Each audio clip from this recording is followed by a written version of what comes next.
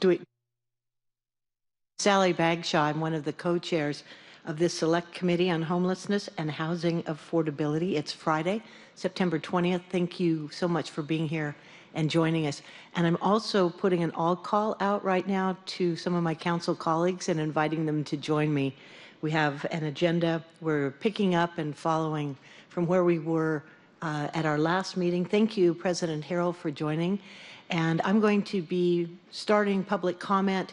We're expecting Council Member Mosqueda before 10 o'clock, and at that point, I will pass the chair back to her.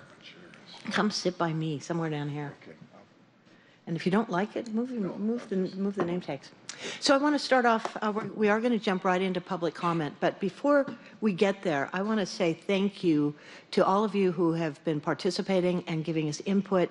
We had a wonderful meeting as a Board of Health yesterday, and I want to acknowledge that Leo Floor from King County and Patty Hayes, who is our Director of Housing, Melinda Giovango, thank you for joining us.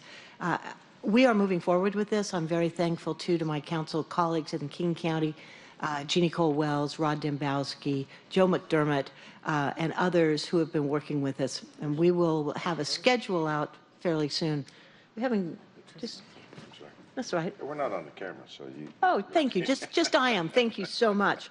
And I also want to recognize Jason Johnson from the good work you're doing with Human Services Department and Tess. Thank you for your leadership from the Mayor's office. I appreciate the fact that we are all talking and working towards a time, a schedule, and a solution. And as many of us know, and we've been working, that our regional governance program is going to really focus on coordinating the entities that provide the services to people who are needing them most. And Melinda, you came up yesterday by name at our King County meeting on public health. Kathy Lambert said we really have to focus on youth and make sure that your voice is being heard and those of others who are providing assistance to youth. And I want to say personal thanks to you and the good work that's happening there. So Tracy Ratcliffe from Council Central staff, Jeff Sims, you're both here. You're doing marvelous work for us. So thank you for that.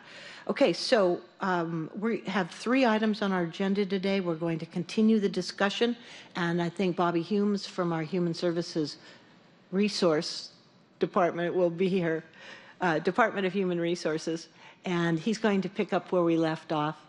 Very good to see you. I'm glad you're here today. So we can talk about how that's going to work, that as we're signing the ILA and the charter and the org chart, how this is going to impact employees who are working now, what it's going to look like as we transfer over into jurisdiction for a new public development authority, if that's what we end up doing. So if there's no objection, today's agenda will be adopted. No objection. All right, thank you very much. Hearing no objection, the agenda is adopted. So at this time, I'm going to suggest that we take public comment. There's only 4 people who have signed up, but if you are all ready, let's move forward. We've got Kelly first, Lori, Rick, and Peggy. So Kelly, would you approach the microphone? Thank you. Lori, would you pick up over here so when Kelly is done, you can be ready to go. Please, thank you and welcome. Thank you. Dear Mayor Durkin and City Council, Nicholsville North Lake Tiny House Village wants to make a clean break from Lehigh and HSD. As they stated in their letter to you on September 11, 2019, Gift of Grace Lutheran Church, located just 10 blocks to the west of the village, wants to assist both the city and the residents of this tiny house village build on efforts already made by keeping the village together and making the clean break they desire. We hope we can sponsor the village in its current location under religious encampment ordinance. Our intention is to rigorously explore this possibility and bring it about if possible. We ask you for any help you can offer to pave the way for this to happen. Sincerely, Pastor Benjamin D. Fetter and Timothy Lindman, Congregation President. Thank you. And thank you for joining us at the microphone.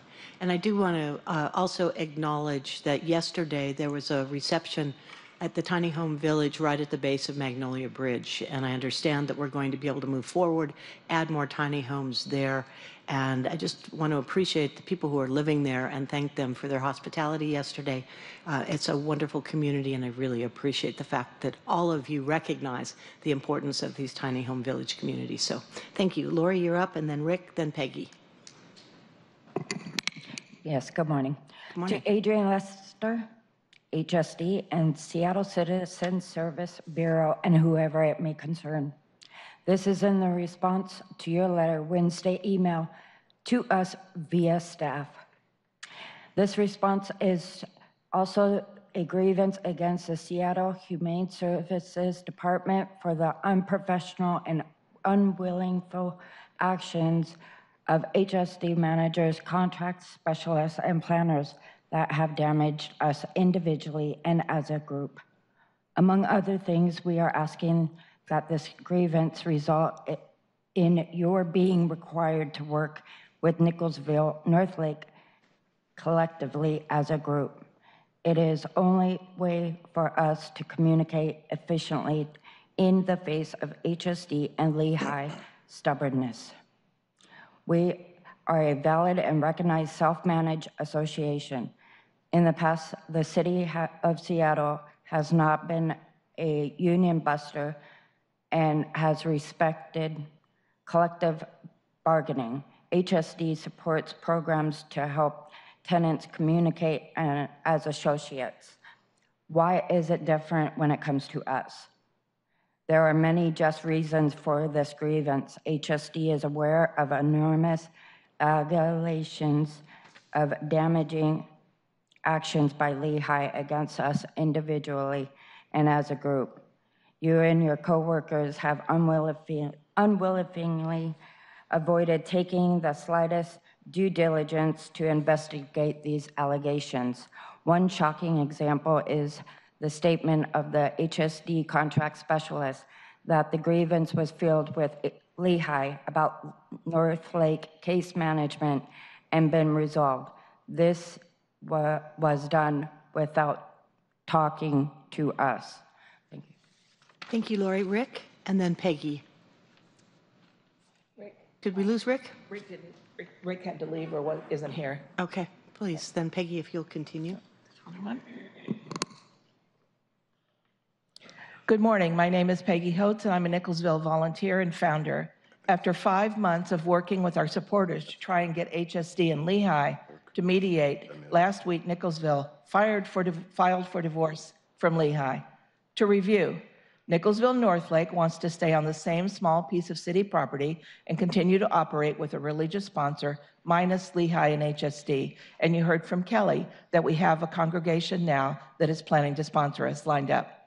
Othello Village wants to use a piece of public land for 2 years, also with a religious sponsor, which we can find.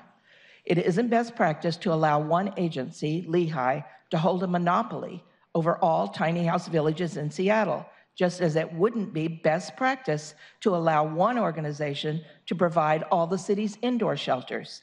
There must be a range of shelter options to suit individual needs and strengths. The fact that Nickelodeons have been coming to these council meetings for 5 months is evidence that there's a place for democratically organized villages like ours. Please don't pretend to believe that Lehigh's villages are self-managed. Having paid staff that can override any decision is not democratic. In fact, it's dispiriting. It's time for the council to do its part to fix this problem before funding it. Hold consideration of future tiny house funding, or don't allow the money to be dispersed until the divorce has been finalized. Thank you for listening. Thank you, Peggy. We've had some others walk in the door. Anybody else want to speak during public comment? Okay, seeing none, we're going to move forward with our conversation and agenda. And Council President, I'm going to ask to suspend the rules. Normally, we're required to have 4 or 5 people before we get into the substance. But since we're not voting today, I'm going to ask to suspend the rules. So we can No objection. I think that we can, I believe the rules allow us to at least convene and listen, and We're not taking any voting action, so we're fine, should be fine. All right, very good. Thank you so much. So may I ask all of you to come to the table?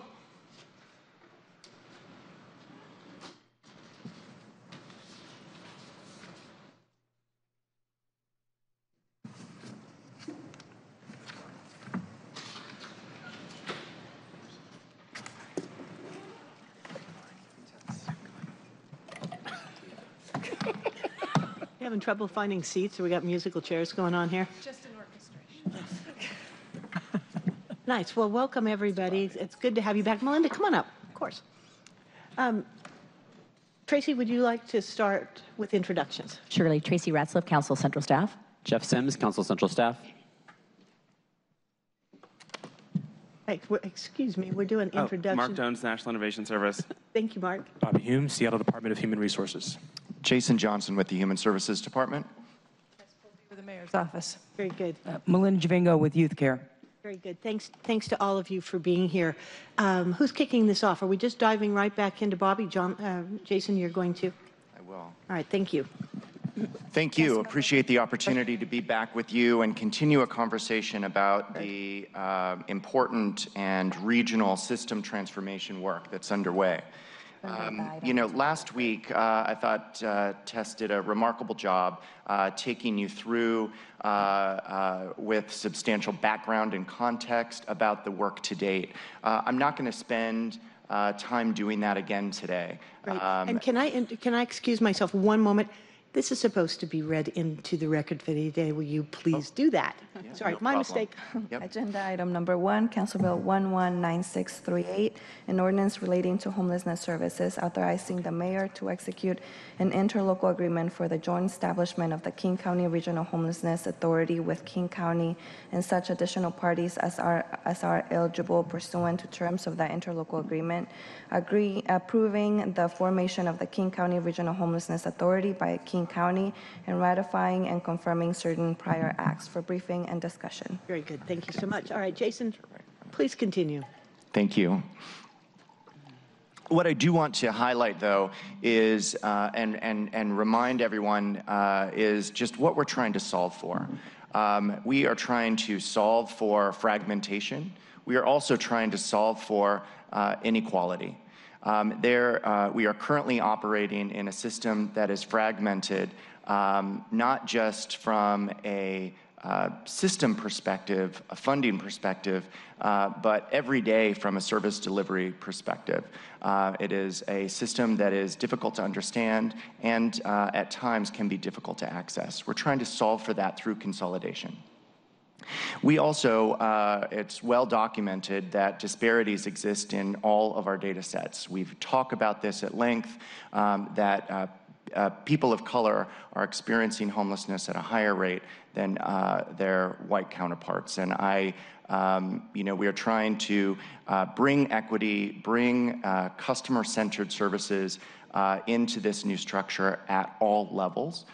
Including the board structure, the decision-making level. So again, not going to go deeply into the work that's been done, the good work of NIS, the city and the county in partnership have done to date, but did just want to highlight again why we're going through this process, why we're continuing in this big lift. This work is complex and impacts many people, but we're doing it really to solve for those two things: Great. Fragmentation and inequality. Very nice. And I know that we'll hear more from Bobby about this, but Mark Jones, I want to acknowledge you and the good work that NIH has done and your counterparts, because we can see that the system reform, something that we have been talking about, well, since Barb Poppy's study, I think 4 or 5 years ago now, and you've been building on that. So the goal here is to make sure that people get the services that they need, that the providers are not having to sign multiple contracts and then trying to keep separate records, but to bring our whole region together. And I just want to acknowledge, because we've heard this time and again, why are we doing another layer of government? That's not the intention. The intention is to streamline, to make sure that people are getting the services that they need and that our whole system is working better, whether it's with Harborview Hospital as an example, or I want to again acknowledge and say thank you to Chief Scoggins and for our Health One. Mayor's office has done a great job with that. We're going to end up saving system-wide money on some elements of this, and I just hope people feel strongly that doing what we've been doing over and over again isn't solving the problem. So we're trying something new. We're responding to those requests. So I'm going to pass it back to you and acknowledge the good work that you're doing. All right, so today we're really going to have a four-part discussion. I want to highlight budget and walk you through some of the funding and fund sources that are being considered for consolidation. I want to talk about contracting and most importantly want to highlight the beginnings of a discussion about a service agreement and what kind of relationship the city and the county are going to have with the regional authority. We want to talk staffing.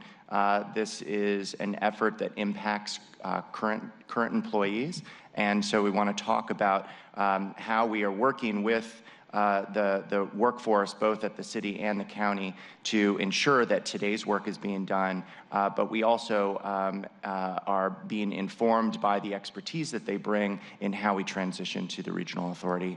And then finally, we want to have a discussion about the organizational design and some of the functions that will exist inside the regional authority.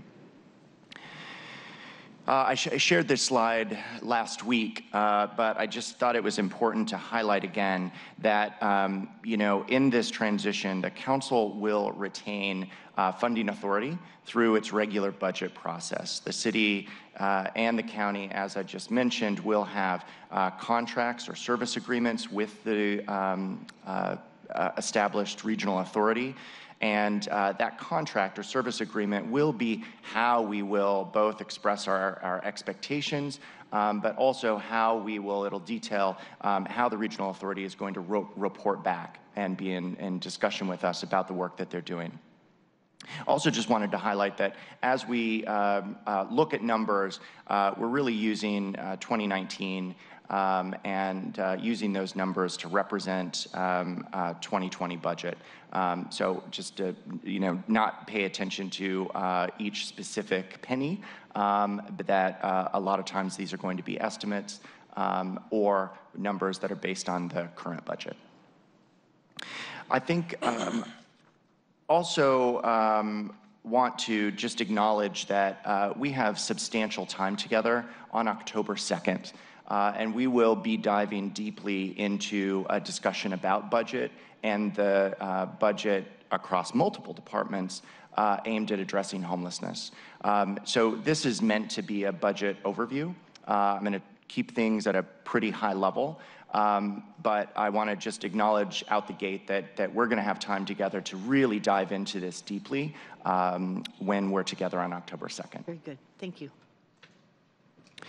So again, a slide that I shared last week. As an overview, I just wanted to share again that we're looking at the budget in the needed budget in three groupings. One, we are always talking about the programmatic value. So these are the investments that the city and the county invest in community-based organizations. And you'll see that the total amount estimated to go to the regional authority at this point is $117 million in program investments. The second is administrative value. So this is the costs associated with administering contracts, planning, strategic thinking, and designing, as well as technical assistance that happen at the city and the county. And you'll see that the annualized administrative value of those dollars is totaled at $11 million.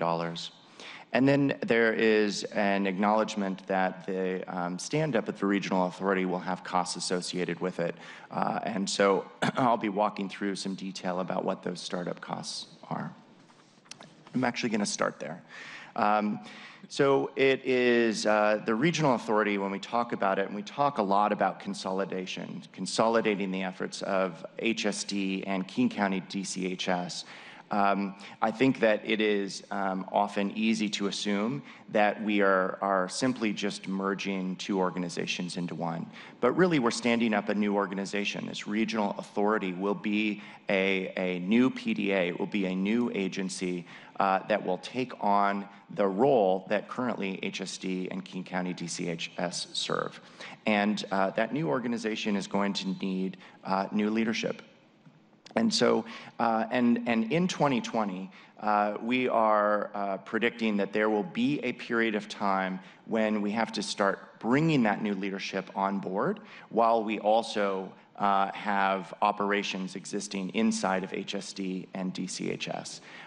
So there is, beginning in 2020, an acknowledgement that we need to hire an executive director, and that executive director pretty quickly will need a team. And so some of what's detailed here is our current best thinking about what that team needs to look like. But really, that will be informed by the executive director, by the board when they are nominated, confirmed, and seated. But this is an acknowledgement that we need to hold budget in beginning in 2020 so that we can start developing the new leadership team at the regional authority. Do you have a schedule or even a preliminary idea about how you're going to go about hiring that executive director and what the attributes are of that individual? Yeah, so moving to the next slide, you'll see that there is one-time costs associated with an executive search firm. So it is right now our thinking that we would sort of outsource to an executive search firm the role of finding the new executive director. Ultimately, it is the board who will hire the executive director, and so we have to be really careful and align the executive search with the seating of that board. You know, we don't have to wait until the board is seated to begin the search, but we will have to make sure that those schedules are aligned so that there is a board in place who can look at candidates, review resumes, talk to candidates, and ultimately hire that person. Councilmember Herbold has a question. Yeah, thank you. The heading of these slides is Startup Estimates, City of Seattle. That is correct. So I'm going to first walk through the city's costs, and then I'm going to pivot over to the county. So, well, first of all, I would expect that the startup estimates would be a joint estimate of what the total costs are for each of these functions. That is correct. So it's a total startup cost of $3 million. There's a $1 million contribution by the county and a $2 million estimated contribution by the city. So these startup estimates are the cost to the city for our portion? That is correct. So the first slide I started with showed at a high level what those estimated costs are by the city and the county. The more detailed slides, I'm starting with the city's contributions. So I'm trying to detail for you what the estimated $2 million would pay for. So there would be, and then I'm going to pivot into what the county's contribution would be. So what I'm seeing here is that it doesn't appear that the county is cost sharing in the salary costs associated with the director, the chief of staff, the deputy director, et cetera. That is correct. So that, well, I should clarify, that is correct for 2020.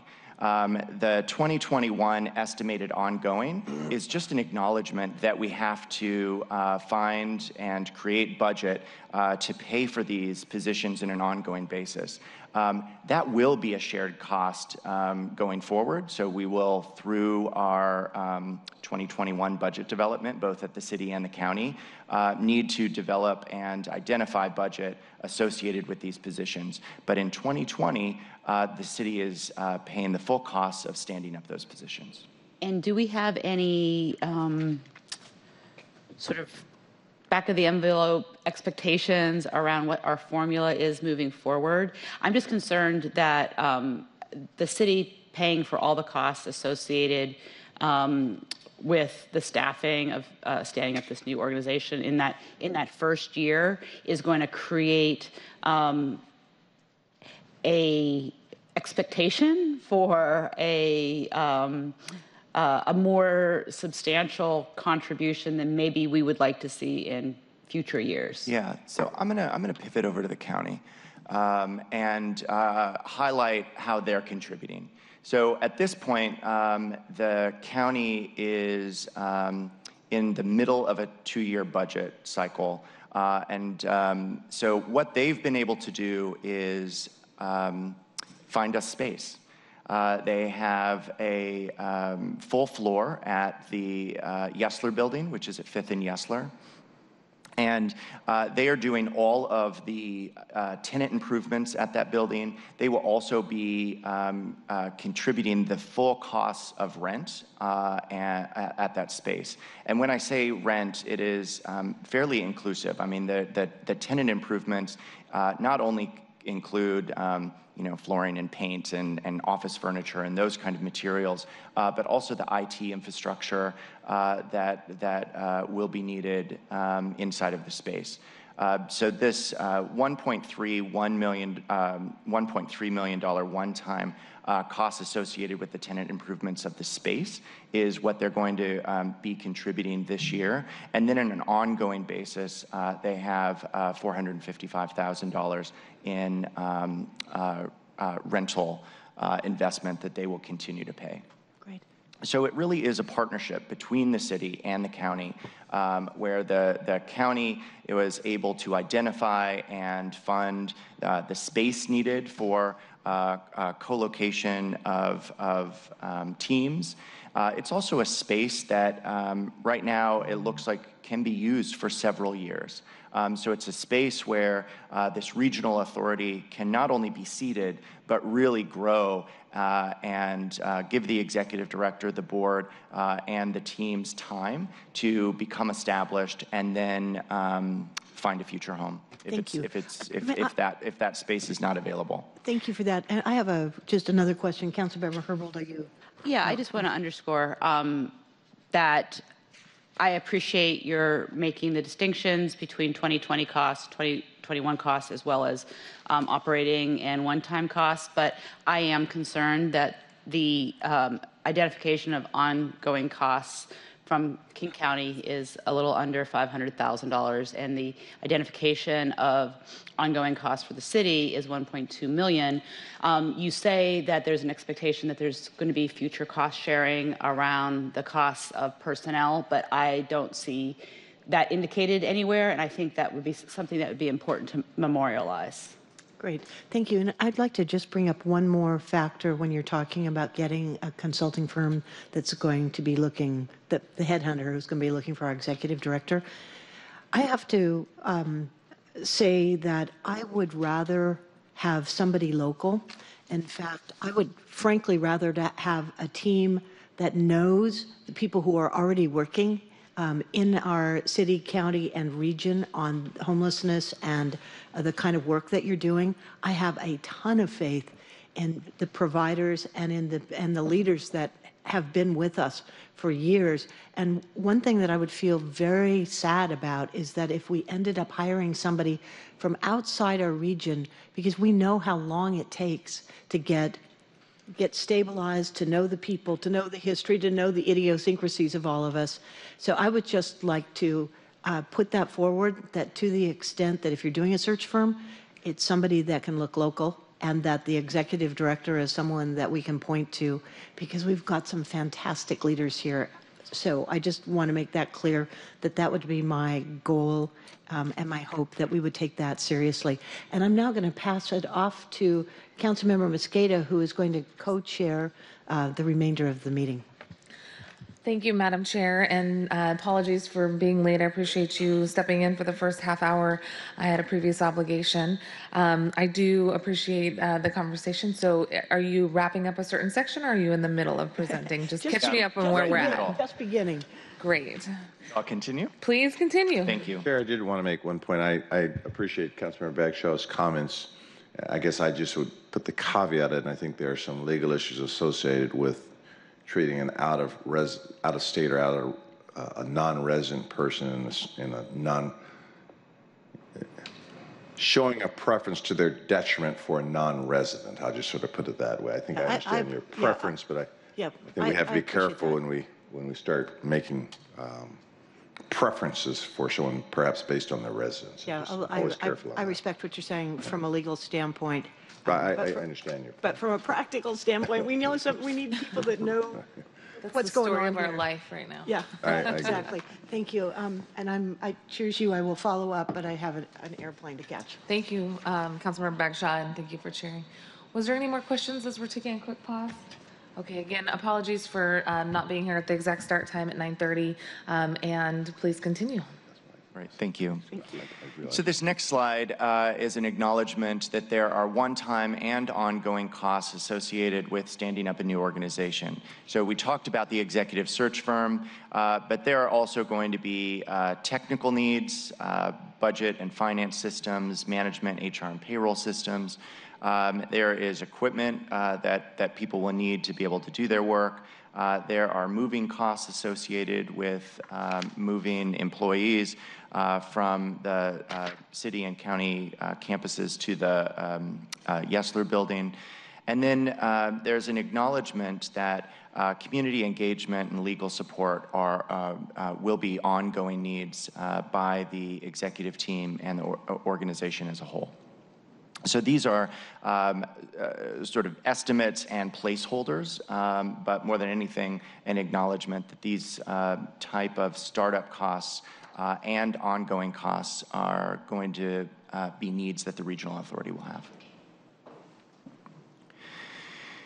I skipped over to this slide earlier, but just to restate that the county is at this point contributing the full costs of space at the Yesler building for the two teams, the city and county team, to co-locate, as well as ongoing rent associated with keeping that space as a space for the regional authority to get started and continue to grow.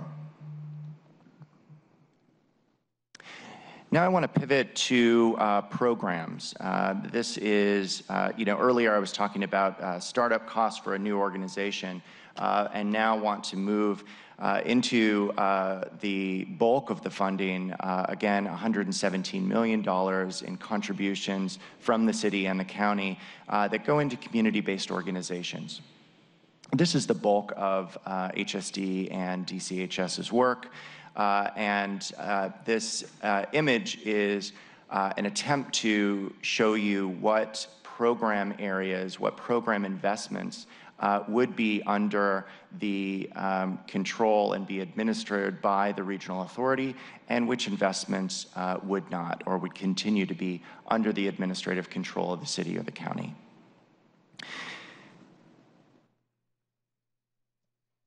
Going into sort of some of the budget detail, and my apologies, this budget detail is on 2 slides. But I wanted to just highlight each of those program areas that are going to be moving to the regional authority. So it starts with outreach and engagement. There is a number of outreach programs and community engagement programs that exist inside the city and that are countywide. Those investments would be under the administrative purview of the regional authority, as would prevention. And these are prevention programs for people who are at imminent risk of becoming homeless, and without such an intervention would have to use the crisis response system. So this is an area where we use the word prevention quite often, but we are talking about interventions that quite literally keep people from having to access the crisis response system. And we are not talking about the prevention, the far upstream prevention efforts moving to the regional authority. There are efforts inside of HSD and DCHS that help support young people and families, that help people age in place, help support people who are living with disabilities. All of that important programming, we are not considering moving over to the regional authority. We acknowledge that that's important work that keeps people from experiencing homelessness. But when I talk about prevention here, I'm really talking about those programs that are a source of support for people who are at imminent risk of experiencing homelessness. Quick question here. So we had a conversation a few meetings ago, might have been 2 meetings ago, about where the navigation team lives and the type of services that potentially would be bifurcated from the navigation team as it's currently constructed. Where would those navigation teams be reflected in this chart? Is that in the first line, outreach and engagement? That is correct. So the navigation team itself is not going to move and be under the administrative control of the regional authority. What will go to the regional authority are our contracts that support outreach teams like REACH and like Youth Care and so many others. So this is the programs that we contract to provide community outreach and engagement in the community by community service providers. But the navigation team itself, the people responsible for the sort of scheduling and administrative functions, data collection, as well as the folks that are out in the field doing coordination and the system and service navigation would not be moving to the regional authority. Those would they would remain functions of the city.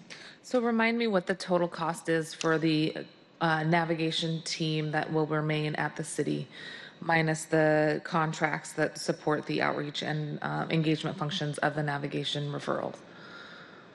So the total, I'll have to get back with you about the exact total amount of the navigation team, but I believe it's roughly $4 million that supports that team. And then you'll see here that it's about $3.5 million that goes into community-based outreach and engagement through city contracts. Councilmember, if I may, I think that if you included not just HSD's costs, but other departments as well that are contributing services and resources, at least by the end of 2018, we're looking at $7.5 million per year, roughly, for the navigation team. And correct me if I'm wrong, I think the outreach contract is $600, something in that range. So we'd probably be around $6.5, $7 million if you counted all city resources being put into the navigation team and its responses.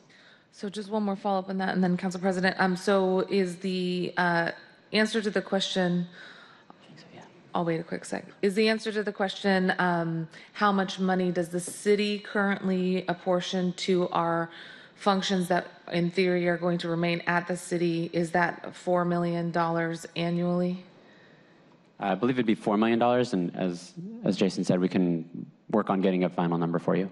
Okay, great. And then you were saying it'd be more like 7 or 7.5 a year if you also included some of the other city departments and not the community contracts, though, just the other city departments? Correct, yeah. Okay. So the $7 million would be inclusive of the $4 million that he referred to, as well as some other departments like the Departments of Parks and Recreation, groups like that. Okay, I'll come back to my final thought, but it sounds like the $7 million total for all city departments associated with the navigation team is, at this point, planned to stay at the city. Okay. Council President Harrell. Yeah, I really appreciate your line of questioning. I don't expect us to know all of the answers to some of the questions, at least I'm getting ready to ask, because this is unprecedented and we're sort of drawing up the game plan now. So but I think what the chair's questions sort of make me start wanting to think about is, you take the NAV team as an example. Currently, they work within the city limits, right there. It's a city NAV team. This issue goes beyond the city. And with this regional governance piece, there's going to be activities outside the city. And so do we contemplate our NAV team going way beyond the boundaries of the city to do what they do? Or how do we coordinate the NAV team type of activities outside the city? Now do we get the county sheriffs, is there training associated with it? We've gone through great lengths as a city to make sure when we remove, we do it humanely and we try to do the best we could. Now, if we lose our ability to make sure it's done in the way we'd like to see it done outside our city boundaries, that could be problematic. So again, I don't even know if we've, the practical implications of having the city fund one part doing NAV team, but we know the problem of homelessness goes beyond our boundaries of the city, how it's going to work. So have we sort of thought through that, or are we just flagging issues for this governing board to wrestle with? But on the funding piece, it would seem to me that I guess our NAV team now would have to go beyond our borders of the city. Yeah, so we have thought about that, and no, they would not. So every jurisdiction, whether it is the city of Seattle, any other city in King County, the county, a school district, needs to be very clear in how they're going to maintain public land, public spaces, public right-of-ways, how they handle obstructions, how they handle encampments. And in the city of Seattle, we've been very careful to detail that out, and we use the navigation team as a resource to us. What I'm saying is that we are not going to change that practice. We're not going to move the navigation team to the regional authority and give sort of control about how the NAV team works and where the navigation team works to the regional authority. We're going to keep that sort of in-house as a city and continue to manage that as we do currently. I appreciate that, and I like that. I guess we will concern ourselves with how these activities are done for an infrastructure that we're funding, 75% of, and so we got to flag that. They may do it in a manner completely inconsistent with what we're doing within city, and we're funding some of these activities. Yeah, and the navigation team currently works with many different providers. The city of Seattle has 8 contracts for outreach services, and the navigation team is always partnering with and collaborating with those outreach partners. That practice will continue. In fact, just as the navigation team is multi-departmental and they have partners in parks and Seattle Public Utilities, one of its important partners will be the regional authority. Given that they are the authority that will have most of the crisis response investments and contracts with those providers, the navigation team will have to have a very clear relationship with the regional authority in order to access those services. So, and Jason, I don't mean to belabor the point, but perhaps I do. So I just want to make sure conceptually on this model, our goal is to treat homelessness, treat policies of encampments, sanctioned encampments, unsanctioned encampments, policies of removal in this organization consistent throughout the region. So we're doing it the same way in Seattle as we would be doing it outside of Seattle. That's one of the overarching goals.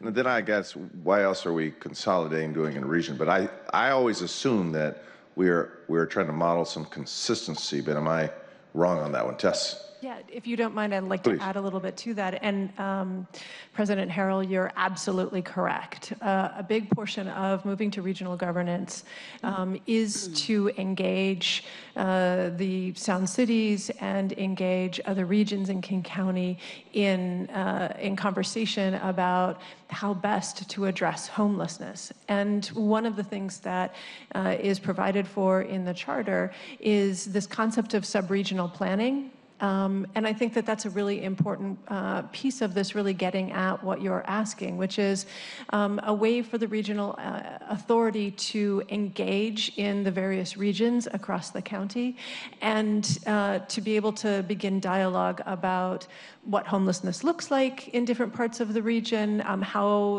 it's being addressed, conversations about best practices. We know that for example, addressing unsheltered homelessness and in addressing the need for shelters is different across the county. And so we want the authority to have a better picture of that and to have a better conversation across the county about that. I'm going to do a quick time check. We have about 15 minutes more for this presentation. I just want to conclude my thoughts as well and appreciate the Council President weighing in on the NAV team and its structure. In every aspect currently, we have funding that the city puts out either through our own efforts at HSD or through community partnership. Currently, those contracts go to serve folks in Seattle. What we are contemplating for the entire regional effort here is a greater coordinated effort for an emergency response system to homelessness. So to me, I think that there is a different application being applied to the $7 million that the navigation team currently has versus the $72.9 million that we are currently contemplating allocating to the regional governance. I don't believe that our SPD officials would want to go patrol outside of the border. I don't think anyone's suggesting that, but I do think what we are suggesting is that we can do a better job by looking at the pool of resources that we have and applying it in conjunction and coordination with the county to better serve folks, because we know that homelessness has no boundaries and borders, and we're trying to address this as a regional issue. So to me, the question still remains, why would we be holding back the $7 million that the city currently uses for the NAV team and not reconsidering how those $7 million could be more appropriately used in coordination with our King County partners? The second thing I'll note is we just heard reports this week of police officials being diagnosed with diabetes type 2 because of extreme exposure to toxins after going in and having to remove encampments. I think it is very important for us at this juncture, as we're reconsidering how we coordinate and address homelessness, to think about the ways in which we're asking these personnel to not only do cleanups, but to be exposed potentially to hazardous materials. We don't want anybody living in a hazardous site, nor do we want them cleaning a hazardous site. And my understanding from talking to some of the police officials is they also aren't interested in doing that. That's not why they signed up. If this is an opportunity for us to think about how we use all of our resources, including the $7 million that's currently allocated to the NAV team, I am not yet comfortable with holding back those $7 million and having a completely distinct effort or a separate effort that the navigation team continues to do outside of its more coordinated approach with the King County and Seattle regional governance body. This is clearly not everything that we want it to be. I'm not even talking about housing coordination, right? I'm talking about emergency response system. That does seem like something that the navigation team does at its core. We need to be able to better coordinate and better refer folks. And let's not forget the conversation we had a few weeks ago, which is the navigation team is supposed to be navigating people somewhere, not just cleaning up and not doing, as you said, just public right-of-way clearings and moving obstructions. So in an effort to try to be true to what I think was the intent of the navigation team, I'm still interested in seeing how that $7 million can be folded into the $72.9 million that we're considering coordinating with King County. And I'll look forward to working with you more on that. Council President Harrell. I was going to say, the suggestion I'm hearing is a regional navigation team. Well, I think what I'm suggesting That's what I like is that to see. we coordinate better and we navigate people to housing versus the existing model that we currently have, which I'm not condoning as a good way to use that $7 million, but I do think that as we evaluate every touch point that we have a better opportunity to better serve folks in a more holistic way, and perhaps that $7 million could be used in a different way if we were including it with the $72.9 million. So I'm not criticizing or complimenting the navigation team. I just know the city's put a lot of time in making sure we have a best practice navigation team. And if that's an assumption, we have a best practice navigation team and we continue to prove it, what I'm suggesting is I think we need to look at a regional navigation team such that a best practice policy is implemented region-wide, not just within our borders. And the only way to establish that kind of consistency. So Mark, in your model, as you draw this up, you're the artist drawing this up for us. Maybe we could take that under advisement. Thank you. All right, great. So let's continue with your slides. Yeah, so I'm going to try to move a little more quickly through these budget presentations. As I stated in my opening remarks, we have a substantial amount of time on Friday, October 2nd, to dive deeply into line by line to dive into the budget associated with this. Really what I wanted to highlight is start to highlight and introduce the dollar amounts associated with our program investments that will go to the regional authority. I do want to state that to the extent possible, there was a full agreement by the city and the county that in order to end fragmentation, we needed to put as much of the investment into the regional authority as possible. So what you are seeing here really are the total amounts of emergency shelter, transitional housing, diversion, day center investment that the city and the county make. It was, did not match our theory of change. It did not match the structure that we were trying to create of consolidating services to keep investments separate from the regional authority. So we were, to the extent possible, really trying to be inclusive of all of our homeless investments. There are some program investments that are currently managed out of HSI and DCHS that are considered homeless investments that at this point we are not considering. We just talked about the navigation team, but we're also not considering moving HOPWA, which is Housing Opportunities for People with AIDS. That is a fund source from the federal government that helps support people living with AIDS and HIV. It is there is already a collaboration that exists and a system at play that we don't want to disrupt at this point. Also, we're not considering the LEAD program. So right now, the PDA's LEAD program is managed by the HSI division.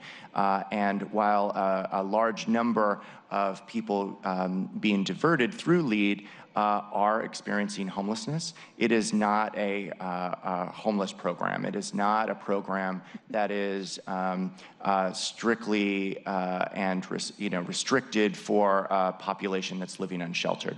So we are not considering right now the LEAD program moving to the regional authority. Those contracts will continue to be held by the city and the county. So I just wanted to highlight that this really is a characterization of the vast majority of the homeless investments made by the city and the county. There are a very small number of exceptions, but we've done, I think, some really careful work together as a region to highlight what those program areas are that we would not move to the regional authority. Also just wanted to highlight that there is an administrative function. I shared at a high level that there are expenses associated with administering these contracts. At the city, you'll see that administrative total is about $4.3 million. And at the county, you'll see that administrative total is roughly $6.7 million. Those are the administrative investments that would go to the regional authority to help pay for continued administration of those contracts. Speaking of contracts, looking ahead to, at 2020, we are not proposing that the contracting process or expectations change in 2020. We believe that it is in the best to our customers, in this case, service providers, that DCHS and HSD follow current contracting practices with service providers. All of our contracts, 2020 contracts, will include some language about the shift to a regional authority in the future, but the Human Services Department and the Department of Community and Human Services at the county are beginning its 2020 contracting process now, and we do not anticipate shifting that role and responsibility of contracting with service providers to the regional authority in 2020. Just to highlight again that the homeless budget will go through the usual mayor and city county appropriation and approval process. That's going to begin on Monday. I spoke last week and then again in my opening comments about a service agreement that we'll have with the regional authority. So beginning in 2020, the city and the county are going to need to develop a contract with the regional authority that outlines our expectations, performance agreements, creates and is very clear with a scope of work. It will outline the program and administrative budgets that I just went through. I think it's just important to know that, especially given that we're going to be sending over such a substantial investment to a new organization, it is this service agreement that we have with the organization that is going to detail our expectations and will be where we state what accountability looks like between the city and the regional authority and the county and the regional authority. So that is a body of work that is already underway. The city of Los Angeles has I think, a very good service agreement in place with LASA, their regional authority that serves the city and county of Los Angeles. And we're using that as a model. We're using that as a structure by which, or a document that outlines the same kind of things we anticipate that we'll want in our service agreement here in Seattle. So now I'm going to pivot away from budget and have Bobby move into a discussion about staffing. Before you do that, I'm increasingly seeing differences between what the LASA governing body does in California versus what we're proposing here. And I have repeatedly held up that document and shown folks what I think is a great model from Los Angeles. I don't want to mislead folks that what is included in the LASA proposal or the joint effort between Los Angeles County and Los Angeles City is what we are doing here. I think it was looked at as a reference, but it would be helpful, and I don't recall if we've done this already. It would be helpful at this juncture to see the difference between the regional authority scope, the appointment process, and the budget of what Los Angeles has versus what we're proposing here.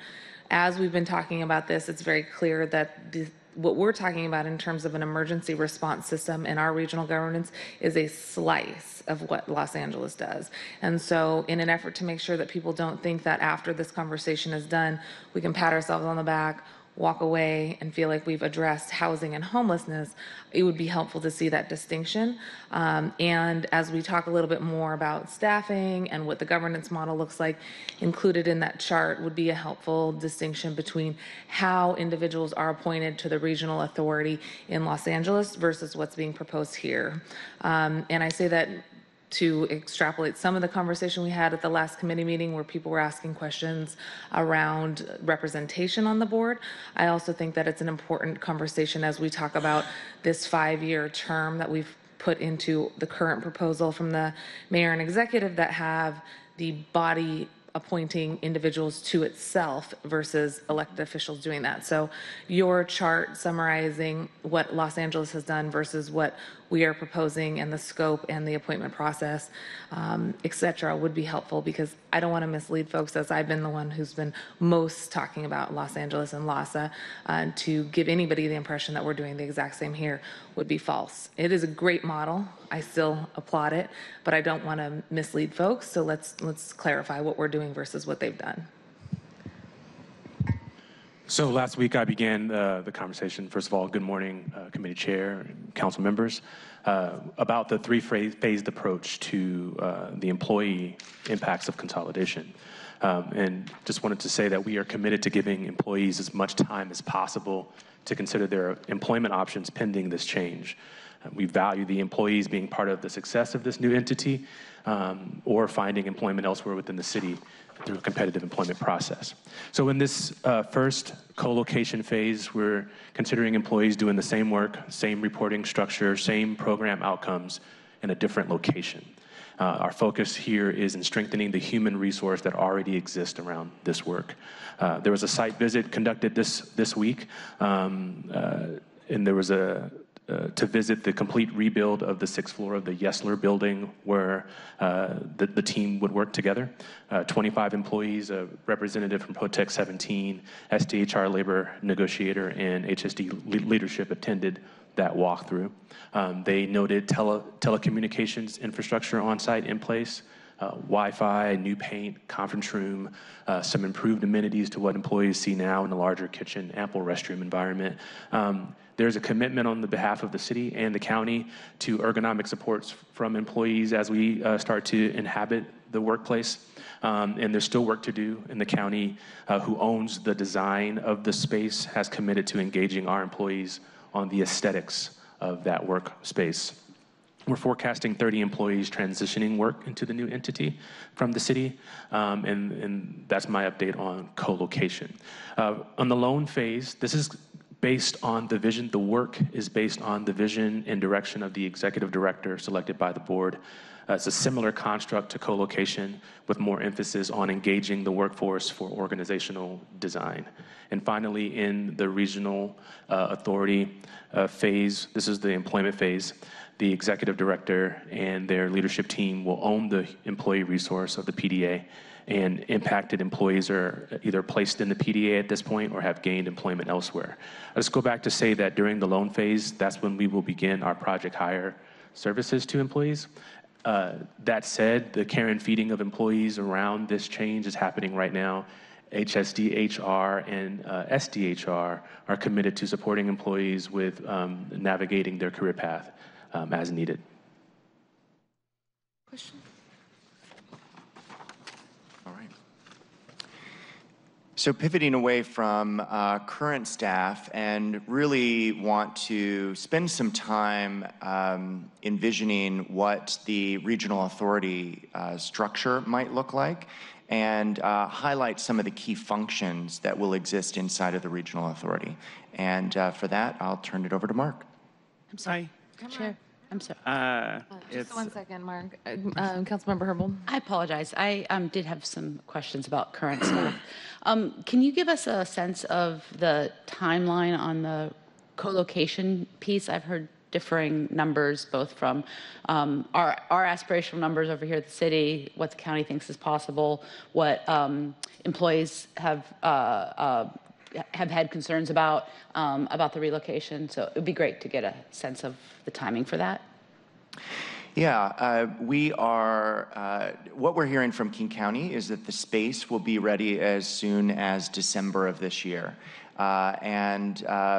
But, you know, December is a heavy month for many of our employees. They are in the midst of closing out 1 year and beginning work on and developing contracts for the next year. So December and really January both are a tricky time to move employees. That said, the Q1 of 2020 is when co-location will occur. We just, you know, we may have to do some of those moves in phases, so not to interrupt the business needs. But we're going to be working in close partnership with King County to develop a true timeline about what that really looks like. In fact, we have stood up a weekly work group that will work on all of the facilities and IT and moving needs, and employees will be part of that weekly work group. So they'll be able to participate in and help guide what this process looks like, ultimately landing on a date when the co-location will occur. That's really helpful and very different than what I had heard, so I appreciate that clarification. I had heard that the city was pushing towards a December date. Staff was expressing serious concerns with about a December date, and that King County had come back and said there's no way that the space would be available in December. So I appreciate the clarification that we're looking at sometime in first quarter. It would be good to get, again, some more granularity around that when you know it, because I think as I see this staffing piece sequenced, knowing when the co-location occurs, I think will also help give us a little bit more, flesh out for us more about when some of the other possible changes might occur as it relates to knowing more about the numbers of staff that this new regional authority will need, knowing how many staff will be given the opportunity to work for the new regional authority, how many staff may not have that opportunity, and what their future would be. So it would be really good to get, I think, some more certainty around that. And I think the first step is to get more certainty about the co-location. Yeah, completely agree, and thank you. I think that, you know, we are asking a lot of employees at this time, and I know there is a lot of anxieties, and those anxieties become higher when we don't have answers. And at this point, we have, you know, begun to sketch out at a very high level what we believe this will look like, and I think there's a lot of opportunity inside of co-location, but again, it is going to take a weekly effort, inclusive of staff, partnering with leaders, partnering with facilities and IT professionals to figure out exactly what the right timing for this is. Okay, so thank you, Councilmember Herbold. Anything else? Okay, we have gone over time here. Mark, I know you've flown in, and I feel like every time you're here, you get shortchanged. Tess, you do have another presentation. Was that a 20-minute or so presentation?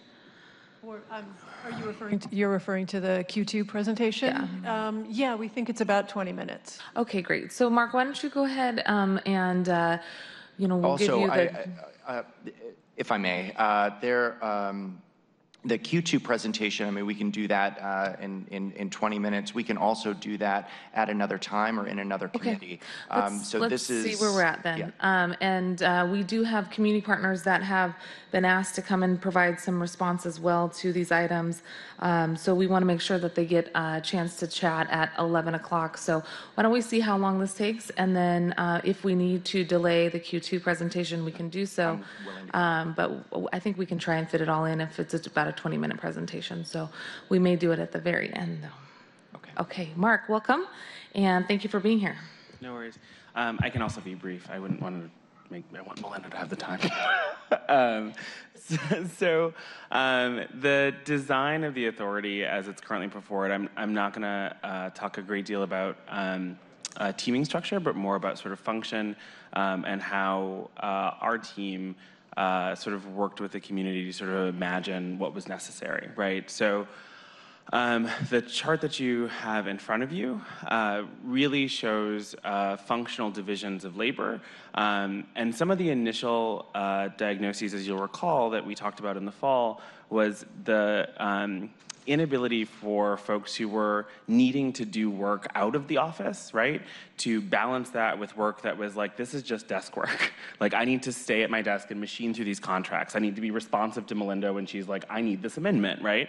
And so one of the first things that we really did was say, okay, so there needs to be a functional division between folks who are saying, my job is like actual procurement and contract management versus my job is supporting providers and supporting partners out in the world every day. That becomes, frankly, more important when you think about scaling to being regional. So one of the experiences that my team had, right, was like, if you're going to Auburn for the day and I-5 is bad, that's all you're doing. Like, there is no, like, I will get back to my office and then process all this paperwork or respond to all these emails. It's just, if you're going out, especially if you're trying to go to Carnation, go to Auburn, like wherever, that's going to take time. So the Emergency Services Division is crafted to be a division that provides specific support around programs, right? So, and how, so the services that are listed under there, right? The idea is that there would be teams that would be made up of a diverse set of skills. We can talk about that at a later date. But folks would be specifically tasked with providing support, right, to shelters, for example. So if a shelter calls and says, hey, like, we're really struggling, like, it's gotten quite wet, and we're getting an influx of folks who have significant disabilities, for example, right? And we simply don't actually have the bandwidth or the resources or the capacity to manage this inflow. There's a team that actually can deploy to say, like, okay, like, we're going to work to think this through with you. which is the fundamental orientation of all of this, I might add, is that it shifts out of a hierarchical mode and towards a mode of collaboration, right? It is not that providers don't know what to do, it's that there are problems that people actually need to be able to triage and solve together. And the idea behind these teams is that they would be able to do that triaging and that thinking in conjunction. And then if the actual answer was like, okay, if we're going to provide support to this many people with, for example, physical disabilities, we actually need to be able to, get a bunch of wheelchairs in place or to think about our facilities differently. Then that team would have the capacity then to say like, okay, that makes a lot of sense. We will recommend to the or not recommend, but we will direct the procurement team, right, to make a modification to your contract, to release additional funds, to buy a bunch of wheelchairs. It creates a flow of work, right, that allows folks, again, to engage directly, while folks who are managing the procurement process can ensure that that happens steadily and on time and rapidly if need be. The way that the housing is set up is that it's essentially the same. It's just denoting that there are needs that are separate that need to be attended to inside providing support to folks who are doing permanent supportive housing work, transitional or rapid. But it has the same orientation. One of the things that I'll also note, because it's not, you can't see it on this slide because it doesn't go into the depth of teaming, is that we also heard repeatedly from community that there needs to be a way to think about equity at all levels, and that actually has to be like dedicated. So when you get into staffing structure, what our team has put forward is that inside each of these divisions, on each team, there are dedicated equity specialists who can think about things like, what is the disproportionality? Is there a reason why we're seeing an influx of trans young people, for example? And what does that mean, again, in terms of how we're providing support, both to providers, but then ultimately how are we providing support to those trans young people who, like, they're coming from someplace. There's a disruption that needs to be managed.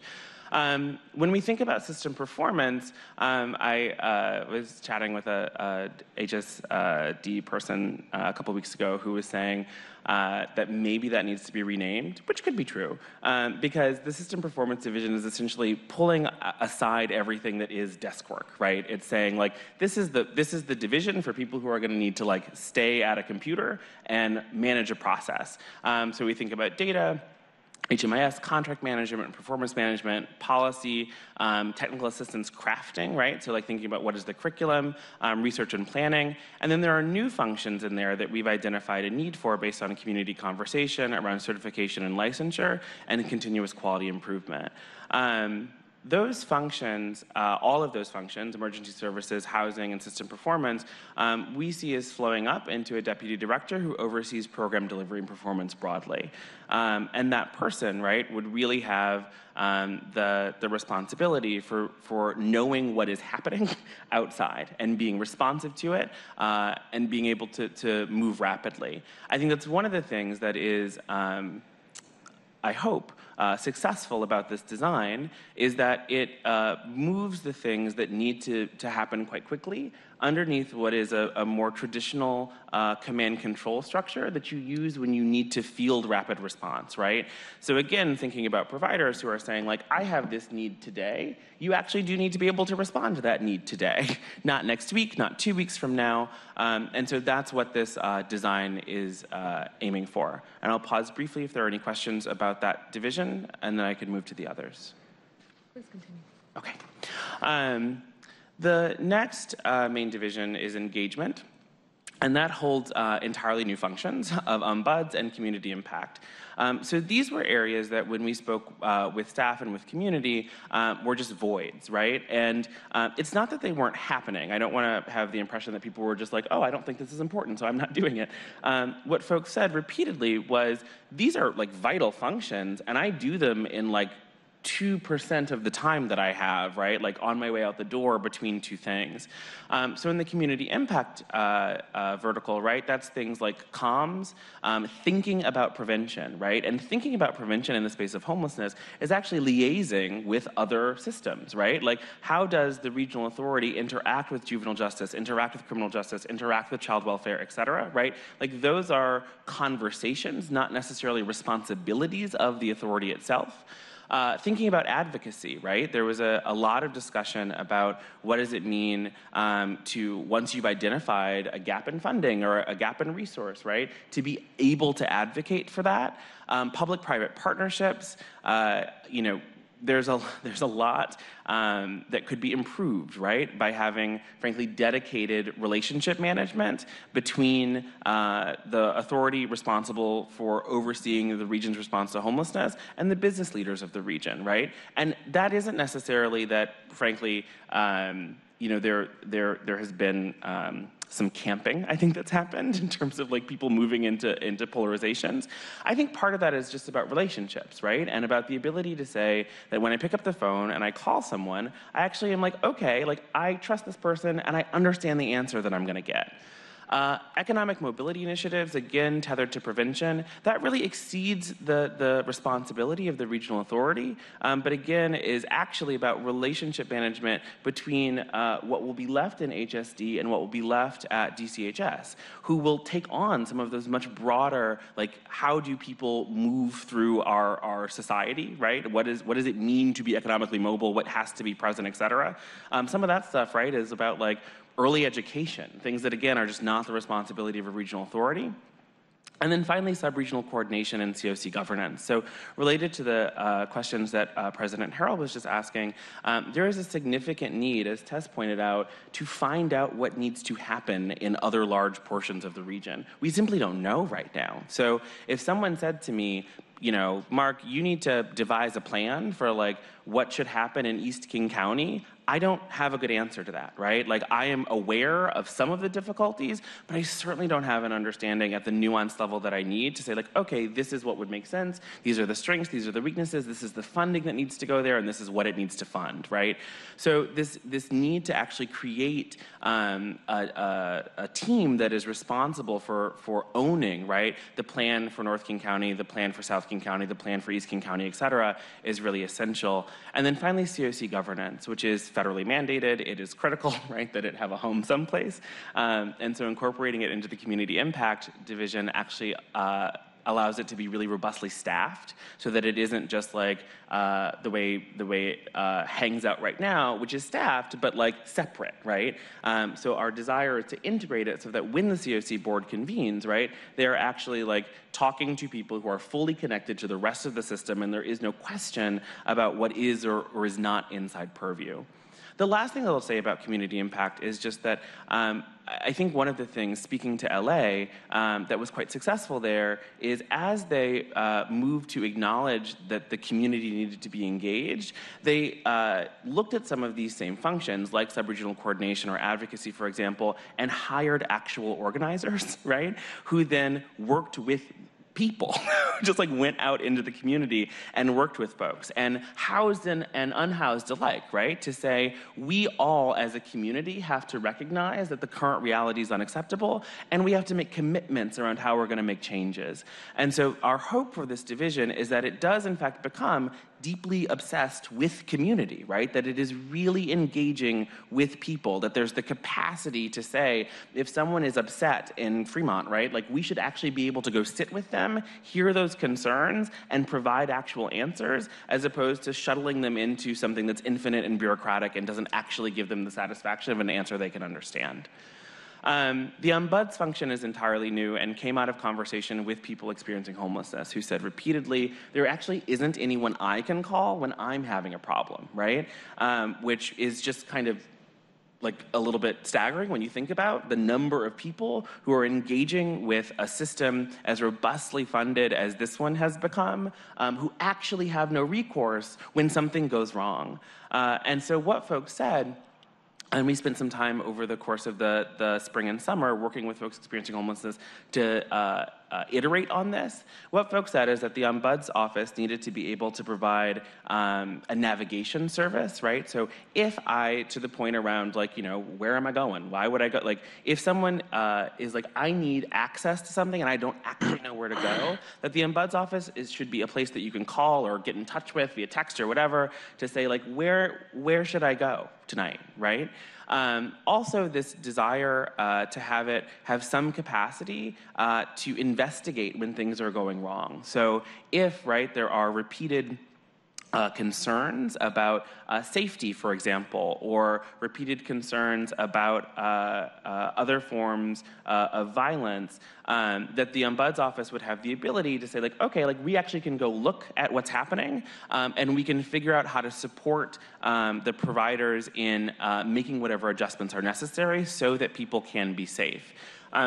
One of the things that I think is frankly just true is that there are people who feel safer outside than they do inside right now. And for a region with a homelessness crisis as bad as this one has become, that is not acceptable, right? Like, people actually need to be able to go inside, and they need to be able to know that their safety is not going to be compromised if they go to a shelter. So that's the Ombuds office. Very quickly, Councilmember Juarez has a question. I'll be very brief. Thank you, Madam Chair. On the investigation piece, what do we do now? Right now, depending on, and Jason, if you want to speak to this, but depending on where the complaint comes in, right? On the HSD side, it depends on if it manages to make it to, right, like an actual contract manager at HSD. There is no actual, like, there's a line between people experiencing homelessness and contract managers. What folks can do, right, is they can report a problem to a provider, right? They can say, like, I'm having a problem in this agency. Depending on the situation, though, folks are not incentivized to do that. They can call the police. People are also not incentivized to do that. And there isn't a direct line between a contract manager in Jason's shop and that person. It just doesn't actually exist. I think I would just add that we do require that organizations that we contract with have a grievance process, a way that is very, clearly articulated for people who are using their services to file a complaint or work through an issue with an organization.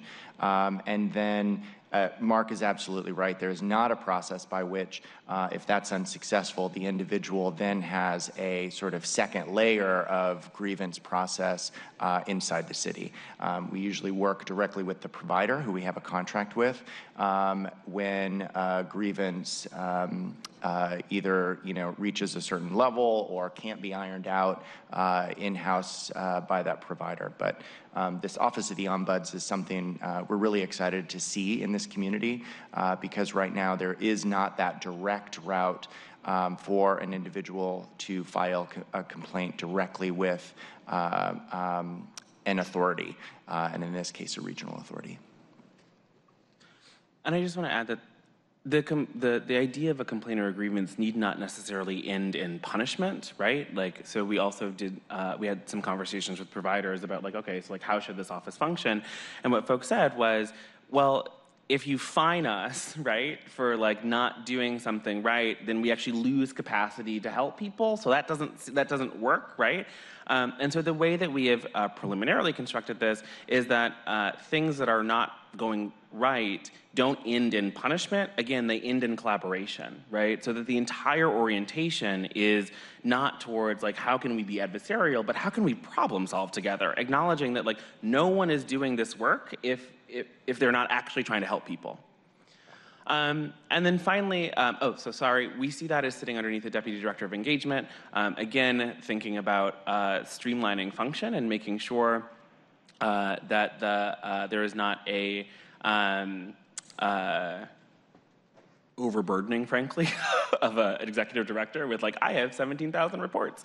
One of the things that I will call out, though, that I think may shift is that the Ombuds may actually report directly to the executive director. That was feedback that we got from folks experiencing homelessness who said, we don't want that office buried and we don't want the capacity for folks to edit, right? So like if the Ombuds is submitting a report, people don't want that to be edited by a set of eyes before the ED or before the board. So that may be a structural shift.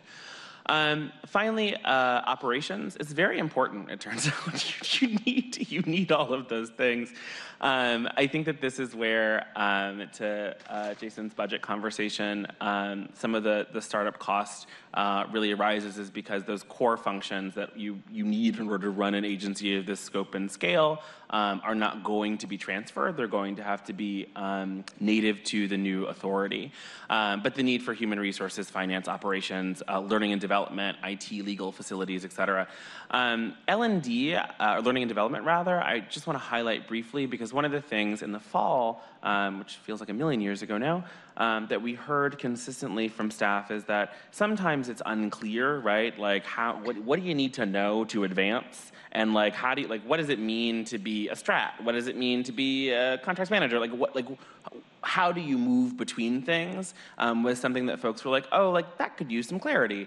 So having like a clear orientation towards learning and development so that as people are in their workplace, when it's like, I would like to advance, right? Someone can sit down with them and say, this is how you would do that, right? And there's a very clear expectation about what skills, what kinds of performance you'd need to be, yada, yada, yada.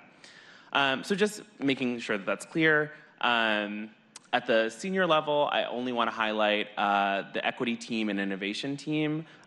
These are things that likely will not come into full being, in Q whatever of when the regional authority actually stands up. But the need for that executive director to have access to senior level folks who are responsible for overseeing equity, right, is necessary for an organization that is supposed to be ensuring equity in the delivery of its policy and performance.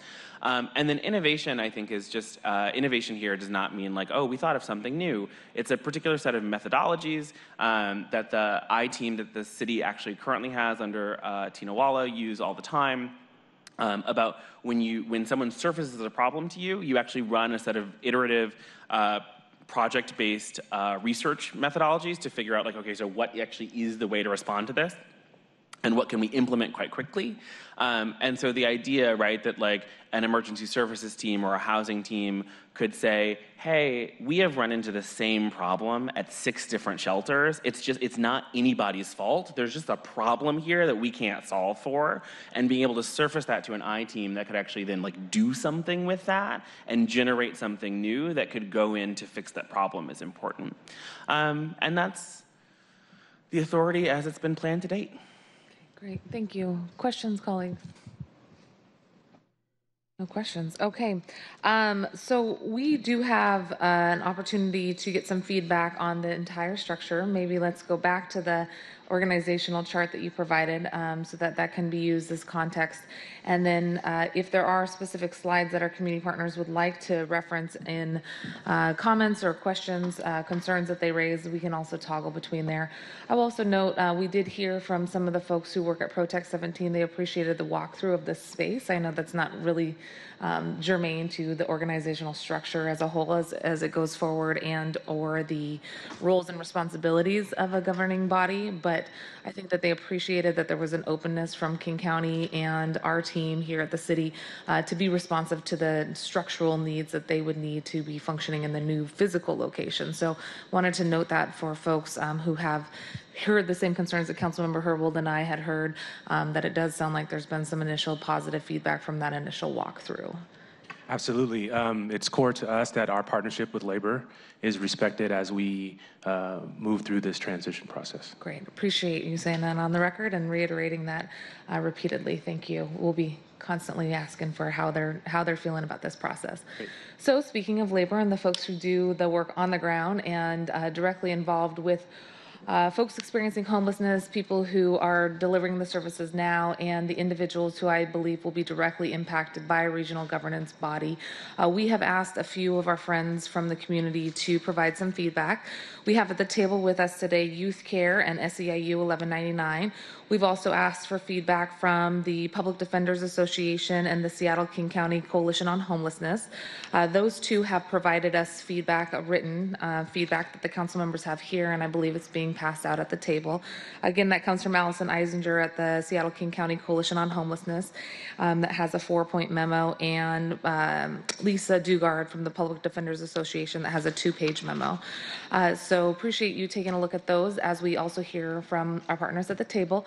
Melinda, welcome. Thank you for being here on behalf of Youth Care. Why don't we start with you, and then we'll turn to Lindsay from SEIU 1199. Well, thank you for having me. I'm Melinda Javingo, the CEO of Youth Care, and I want to just put some parameters around my comments. The King County Youth Service Collaboration for Homelessness meets regularly every month, and we have been reviewing the documents and the process moving forward. So while these comments have not been formally endorsed, we will be submitting formal recommendations and endorsements from the collaboration probably next week to the committee. In our preliminary discussions, we have found that there are some questions that we would like to just see brought to the table. Youth Care and our youth provider colleagues recently reviewed the regional authority's proposed charter and interlocal, and we believe it is a very positive first step in improving our system response and grounding it in equity. I'd like to share several issues we identified and offer some suggestions. First, we noticed that the proposed governing board does not include a representative with expertise in working with youth and young adults experiencing homelessness. We know, neuroscience confirms, that young people have unique developmental needs. Additionally, they are often interacting with different systems than adults, such as public schools, child welfare, and juvenile justice. We would like to propose that the governing board include a representative who holds the expertise in working specifically with youth and young adults experiencing homelessness, and to ensure our system is responsive to the special developmental needs of this population. Well, Linda, before you move on, just want to note that that recommendation is well taken. We have also expressed that desire from the city council body, and yesterday King County council members were also expressing a similar desire when they heard about it at the Board of Health presentation, especially from the public health perspective. We know how important it is for that early intervention and to get youth and young adults, but specifically youth, the ability to have a voice on this board is really well taken. So thank you for underscoring that and bringing it back up. Great. Second, the proposed board includes only one provider representative in general and precludes anyone from holding a current contract. Now, we really appreciate the conflict of interest concerns, but we also believe that professionals in the field offer critical insight on what is and isn't working on the ground and working well.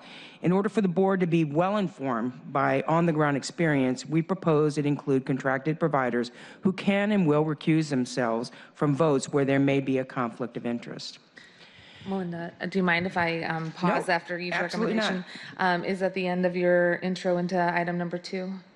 On the provider representation on the board, we have constantly brought that issue up. I think the feedback that we've received was, number one, that voice will be included in the advisory council, which is sort of a sub-component to the actual board. Love to have your feedback on that. And then number two, if not a current contracted provider who will recuse themselves, the suggestion has been that a coalition type person could represent.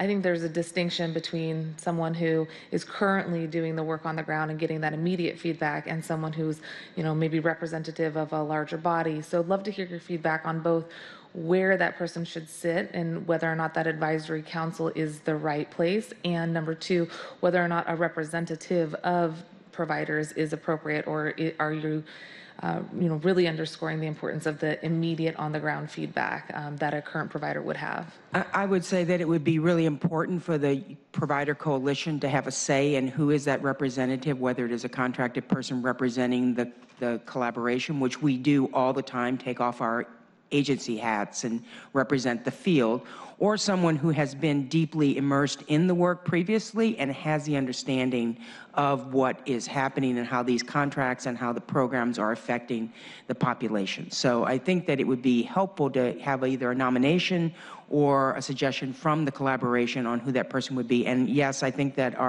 my colleagues would believe that on the governing board we need someone with youth and young adult expertise. Third, we recognize that being a member of the governing board is a major undertaking and requires lots of time and energy, and a position also accountable to our most vulnerable community members and to large amounts of public funds. While the charter instructs the board to meet at least 6 times a year, the initial phase will require much more engagement. We're concerned about the issues of capacity, retention, accountability, and equity if the positions are volunteers outside of someone's daily jobs. To the extent possible, we really would like the meetings to be scheduled in advance, made accessible to the public, and that the positions be stipend to ensure participation and increased accessibility, especially if you're not having people who are all being reimbursed as part of their day jobs to sit on this governing board. It's going to be hard to keep engagement over the long term without these folks being compensated in some way. And finally, however, because our system only fourth, our current response is largely driven by HUD. And I don't think that the providers see any difference in this structure in terms of incorporating the multiplicity of services and systems that are involved in youth and young adults in the current model. And which is not, the HUD model is not a holistic or reflective of best practices for youth and young adults. For example, we know that most 18 to 24-year-olds in this country are living in transitional housing, be it a college dorm, their parents' house, the military, or a service corps. So it is not something specific to youth experiencing homelessness. It is fairly normative for most young people at this stage of their lives. However, because our system only considers access to permanent housing as a positive outcome, this type of forward developmental appropriate progress is not considered successful. And we need to have a more appropriate design and exit strategy for the population that would include safe and stable housing. Similarly, youth and young adults are on the cusp of adulthood. They lack the rental, employment, and credit history that adults build over the course of their lives. Thus, it takes young people longer to build the living skills and successful transition into independence. I might add that my son, who is very successful, had 23 moves in 10 years. 23. I know because I hauled that crap up and down the stairs. So we need flexibility in our length of stays for young people to ensure we adequately prepare them for success, rather than prematurely throwing them into something like rapid rehousing and saddling them with a record of eviction when they are not ready to live on their own, not to mention the lack of affordable housing that will allow these young people to be successful and move into those units and be self-sustaining. In other words, we think about our homeless response system for youth and young adults as we think about our homeless response system. We need not think just about safe and stable housing, but also about building up the social, emotional skills, the education and employment competencies, and the community connections that would allow them to live healthy and independent lives. So, in conclusion, our final suggestion from the provider group is to mirror the creation of an Office of Homeless Youth or a Department of Homeless Youth within the new authority, and mirroring what is done at the statewide level is the Office of Homeless Youth, which positioned our state as a leader in the nation on this issue. The office has youth-specific services, strategies, metrics, and outcomes that look at young people holistically, rather than through the narrow prism of housing and HUD. As you move forward in this restructure, we ask you to consider mirroring our state system that has an entity dedicated to serving young people so that the services and strategies can be tailored to the unique developmental needs of all the people served, including young adults. I would say that one of the biggest concerns we have is this authority is really based on an adult model, or the strategies. Having a separate entity living within it would allow us to bring the funding together. When I look at my fund source, HUD is maybe 10% of my $16 million budget. I get money from the school districts, juvenile justice, the state, the county, working on the various systems that impact these young people's ability to be successful. Those systems have to be, and those dollars have to be taken into consideration when we are designing a system that is going to be successful in helping transition our young people from homelessness. And I won't even go into the fact that we haven't talked about under 18 minors who are living on the streets and have zero opportunities for long-term housing in our community, exiting shelters, except for 8 beds at our program. So thank you. Thank you very much. Let's go to Lindsay Grad from SEIU 1199 Northwest, Healthcare Northwest. And then we'll take questions for both Lindsay and Melinda. Thank you. I will just say as an opening comment, if any of my remarks are blunt or pointed, they're certainly not at anyone on the dais. They're about an inherited system that has been built up over time. So just as a matter of opening, we were interested in this concept when it first was brought up, and we continue to be supportive of it. I think that the proposal that Mark walked through reflects a lot of effort and a lot of listening, and it holds a great deal of promise for moving our region forward. And we're excited to be able to to actually see this into fruition with some of the appropriate changes that have been recommended. This alone is not going to solve homelessness, but by helping to reduce fragmentation, that's going to be a very helpful tool for governments, for providers, and for the public. And this effort has, I think, been unique in comparison to past sort of similar sounding efforts in that it's really centered lived experience. It's tried to promote more race and equity in the conversation, and continuing that, I think, has the ability to actually live up to that. But one thing that I have been hearing a lot, not just from our members who really exist in the two most bottom left columns, but from providers, from advocates, is that there's one essential thing that we need to be talking about in every conversation here, which is that we prioritize and correct for a structural inequality around workforce.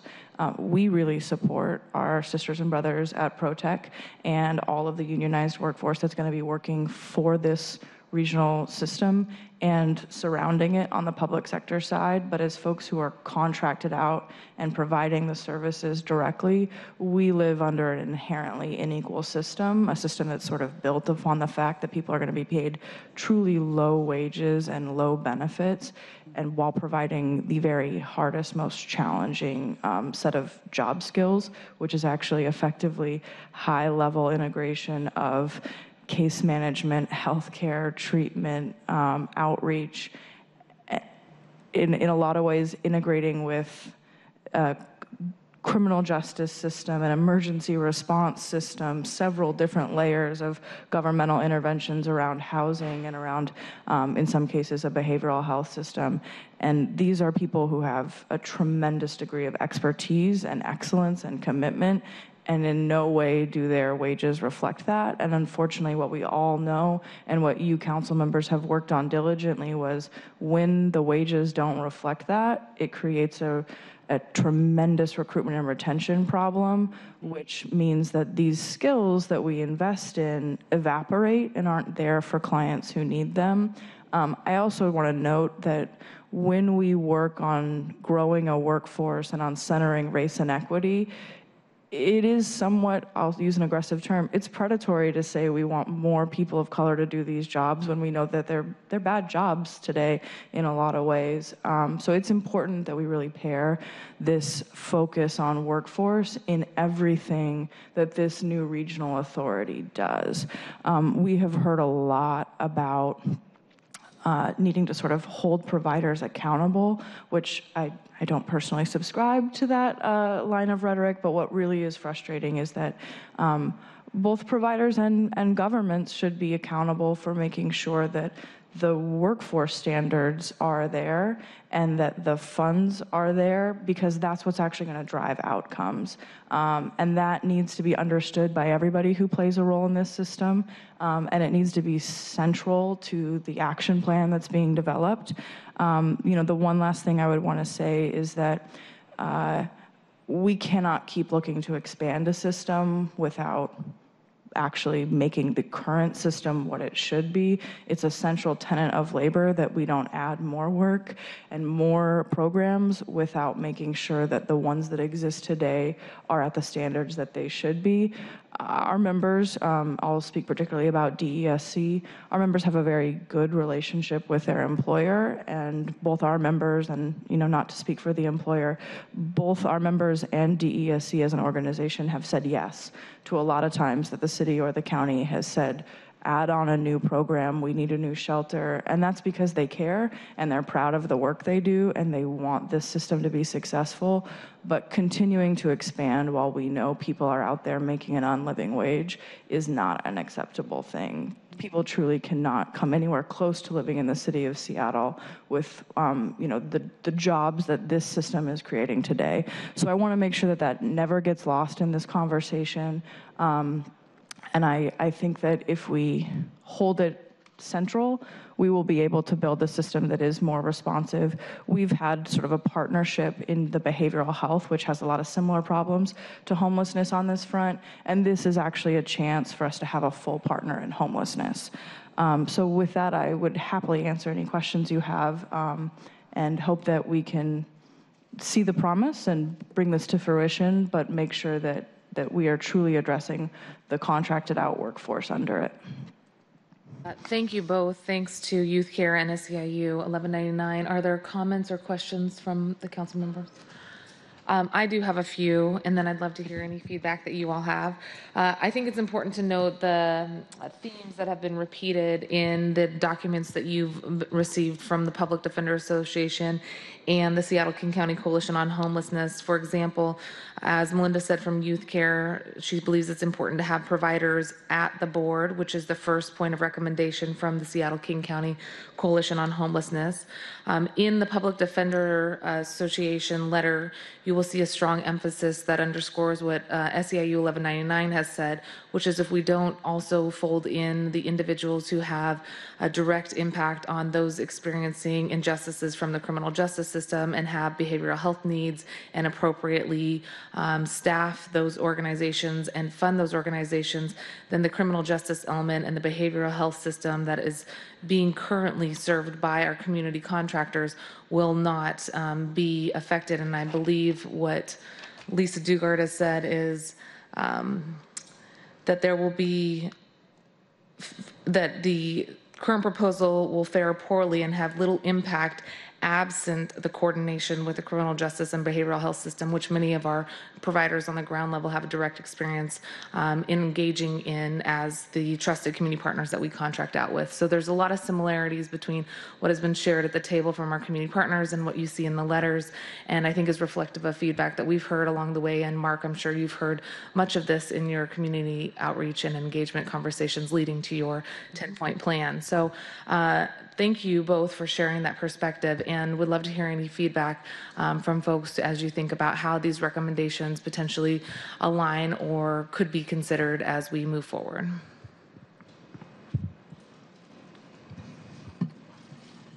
Thank you, Madam Chair. So I also appreciate the feedback and hearing the concerns, but also the hope and anticipation for this new structure. We absolutely agree that there needs to be very careful and very targeted attention paid to specific populations, and absolutely agree that youth and young adults have particular needs that are very different from adults.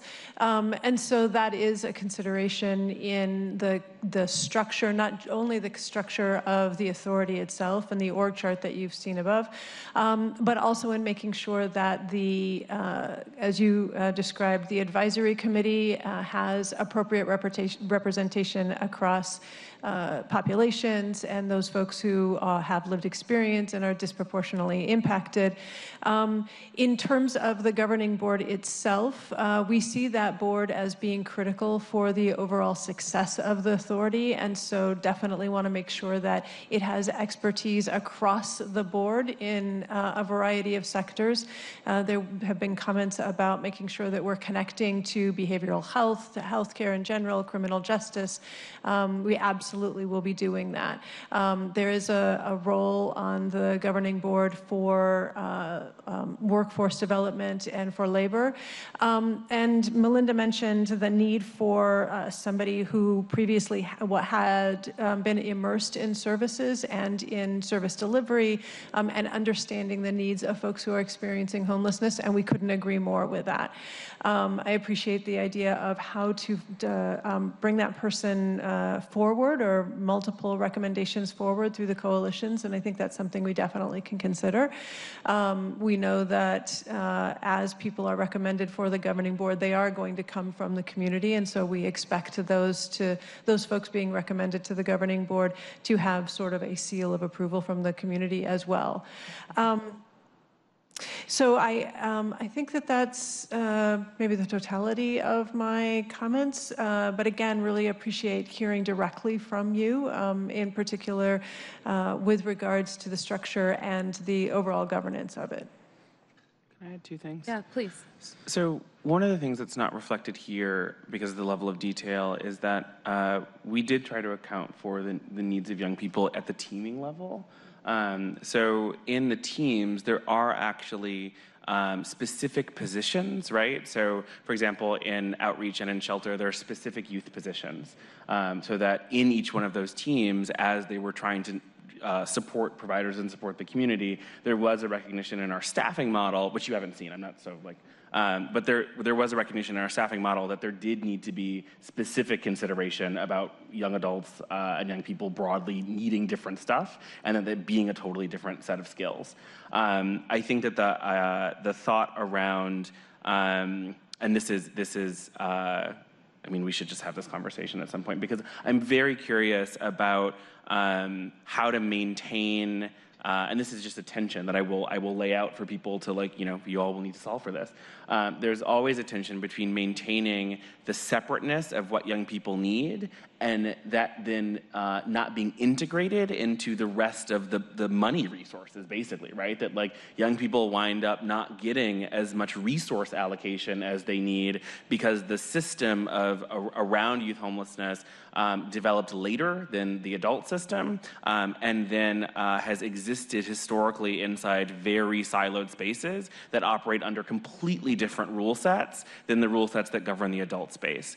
And so I think what we were attempting to do was not replicate that siloing by integrating at the team level, but very open to continuing that conversation, just broadly and theoretically, because I don't know that that's the best answer. Well, Mark, just a point of clarification. I think that what we are concerned about as providers, and I would say young people experience, is this kind of incongruence between the needs of adults and families, which I think are separate needs as well, and how we design a system that is responsive to young people. And I think that while I appreciate having people embedded in the different departments, I think that we actually need to have a thought process that designs a youth system that is responsive and effective and meets and is the needs of the young people and the normative processes for gaining independence and living towards self-sufficiency. I mean, I hate to use my own son, but he had 5 roommates, then he had 3, then he had 2. I think now he has a lease and he owns his own house. But I mean, those are skills, and we don't account for that in the metrics, nor in the processes of referral or coordinated entry. Even how we define vulnerability is different in the youth world than we would define it for a chronic adult. So, thank you.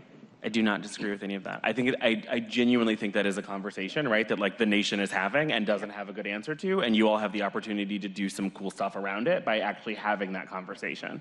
Thanks, Mark. The last thing that I would just say is, and we highlighted this in our fall report, is agree. Like we can't run a system that is predatory while we say we are helping people. And so we have to prioritize ensuring that the predominantly Black and brown women who are serving people experiencing homelessness are paid appropriately. It just has to be a priority. And so thank you for continuing to raise that.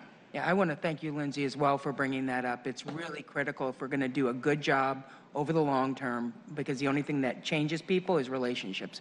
We can't maintain relationships by paying people minimum wage to be on the streets.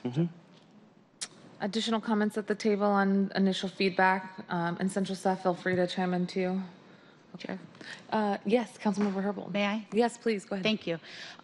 So it would be helpful to understand if just yes or no, or we haven't looked at it, do other regional governance structures include service providers, contracted providers?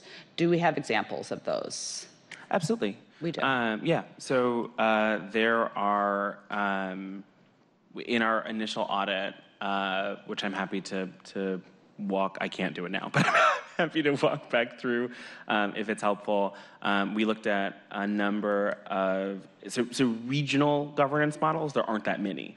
So we looked at both the existing regions that do governance, which is essentially Portland and LA, right? And then we also looked at just like what in other jurisdictions is essentially just COC governance. So as a follow-up to that, so we know it's possible.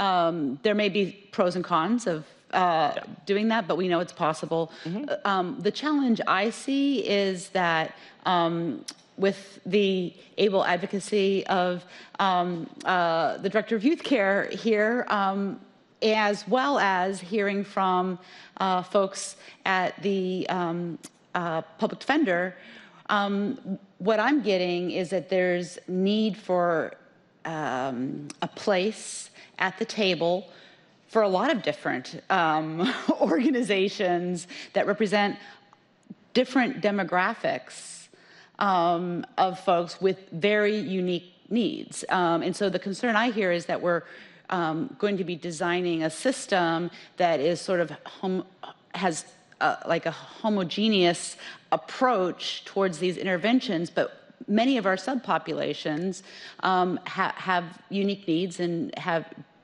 a need for a unique approach towards an intervention to address those needs. So Melinda talked about the unique needs of youth. One of the points in the letter that we received from the public defender is that there's no place to have a conversation in the governance piece, in the design of a system piece to address folks who are criminal justice system involved. And these are folks who score low very often on the vulnerability.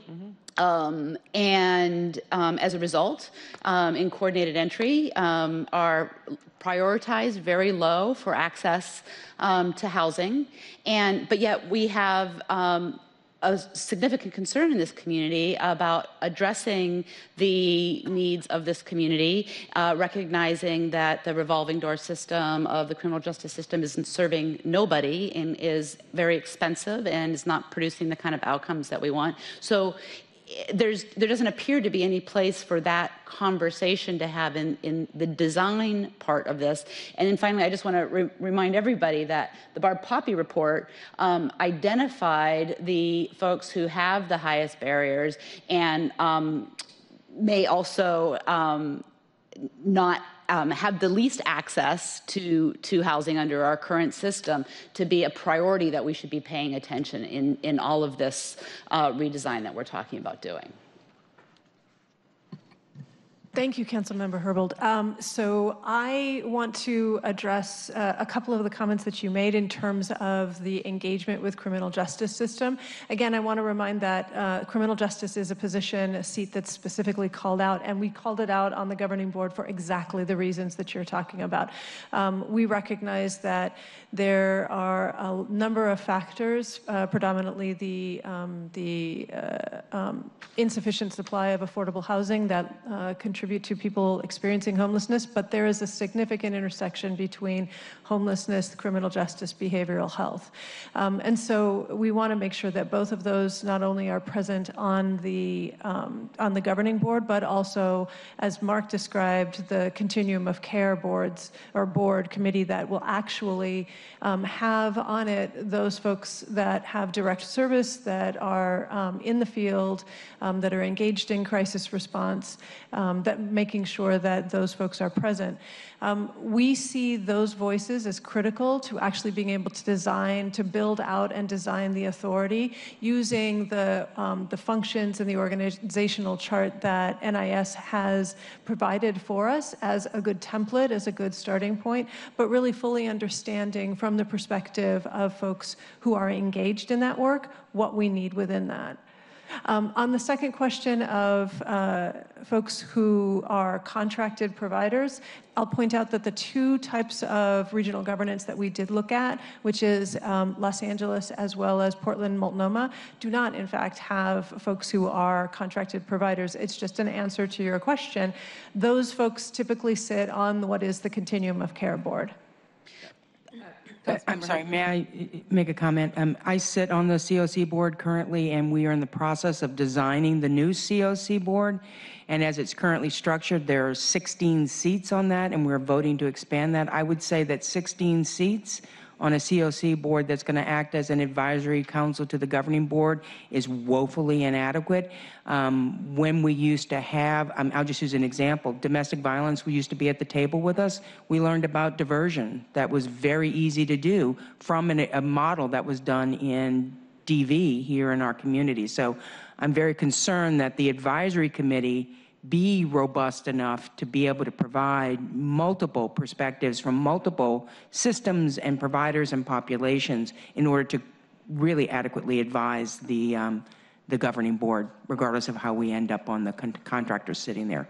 Councilmember Herbold, and then we should think about wrapping up soon. Yeah, absolutely. Just to follow up, my understanding was in the governing board structure, the criminal justice position was somebody representing the criminal justice system. And so what I'm concerned about is that we need somebody somewhere in this designing of the system, somebody who's focused on serving that population of folks as it relates specifically to accessing housing and other needs that, again, disrupt the criminal justice sort of revolving door.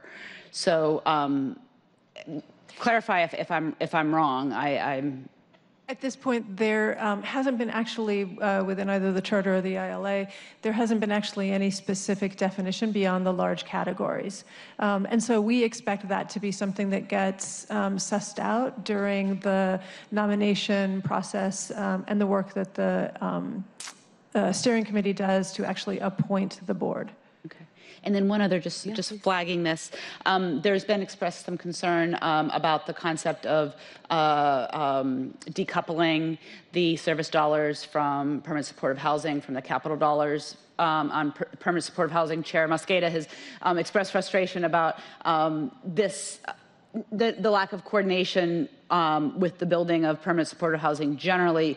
The specific concern that I think has been flagged most recently relates to the fact that in coming up with proposals for funding, it has been really necessary to be successful in getting those proposals funded. The assurances that providers have been able to give funders that the services piece and the housing piece are coordinated. And there's a concern that if we don't continue to coordinate both the services and the capital side of things, that our applications for funding will become less attractive. Absolutely, couldn't agree with you more. And part of the thinking behind bringing the service component of permanent supportive housing over into the regional authority is, in fact, to understand the importance of that in the overall context and the overall system, and quite frankly, to protect it. So one of the things that we know is that those folks who operate projects have usually a very asset management perspective, totally appropriate. We want the projects to absolutely be able to continue. In the hierarchy, if you will, of what might get cut or eliminated in order to preserve the units, services typically come up. Services are typically on the chopping block and that's not acceptable. And so we want to make sure from an authority perspective that the services are protected, that they are acknowledged to be the important key to folks being able to maintain their housing. That's what sustainable housing is built on. So I believe that services will continue to be a key priority, and particularly as we move through the continuum of care funding rounds, where a significant amount of our service dollars come from, making sure that those applications are appropriately reviewed and considered.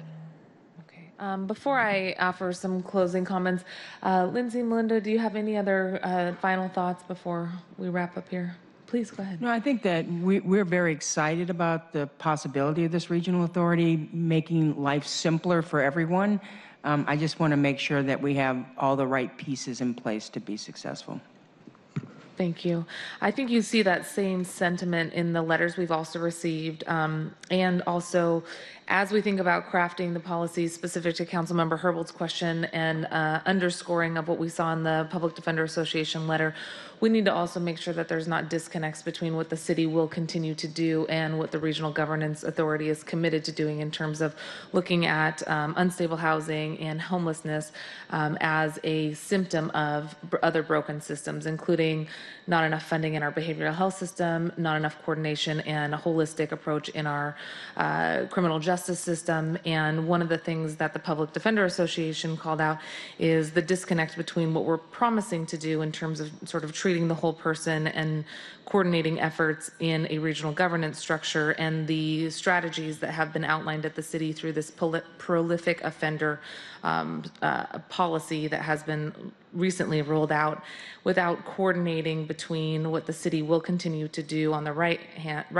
and then in the left hand, trying to work more holistically with the folks who are more likely to become homelessness is an overarching concern that I think we should come back to. Number two, I want to remind our friends and colleagues that the proposal is just that, a proposal, and we still have the opportunity to add individuals to the governing board to think more about the coordination between specific populations that we know are more likely to end up in homelessness, whether that's individuals who are in the youth category, a young adult category, or if it's individuals that are from our provider community, we still have an opportunity to think about where that representation should best be seated. And then number three, Mark, I wish you were here last year when we were having the conversation around including a more equitable contracting strategy at our human service provider organizations. We were successful this year in getting at least a 2% inflationary adjustment across the board. And even with that, as Lindsay has underscored, the historic legacy of underfunding and defunding and disparity in how we fund specifically the organizations that have many women and people of color acting as direct service providers, as case managers, for example. We have a lot of work to do. So I think the bigger question for us continues to be, how do we make sure that we stabilize this workforce as Lindsay has outlined? And that must be done whether or not we are contracting individuals directly from the city of Seattle or through this new governance structure, and we have the opportunity to get it right. Lastly, we didn't get a chance to get to the metrics presentation. I know we have Q2 data that has been shared this week. We will look forward to including that in the next agenda, and I think it does speak to something that, for example, I've talked to provider organizations about including folks at DESC and at Youth Care who have talked about how do we have performance metrics that more accurately reflect the experiences of individuals who are experiencing homelessness and the ways in which our organizations are helping to prevent people from cycling back out. Again, specifically calling out the need to make sure that youth and youth services are not getting lumped into HUD-related metrics and HUD strategies to track success, being very different from the adult population.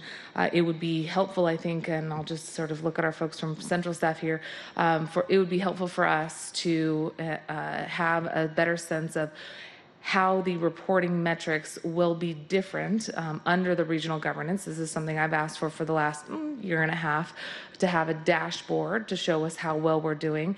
I've been told that a dashboard in 2019 isn't possible because of the consolidation between King County and the city.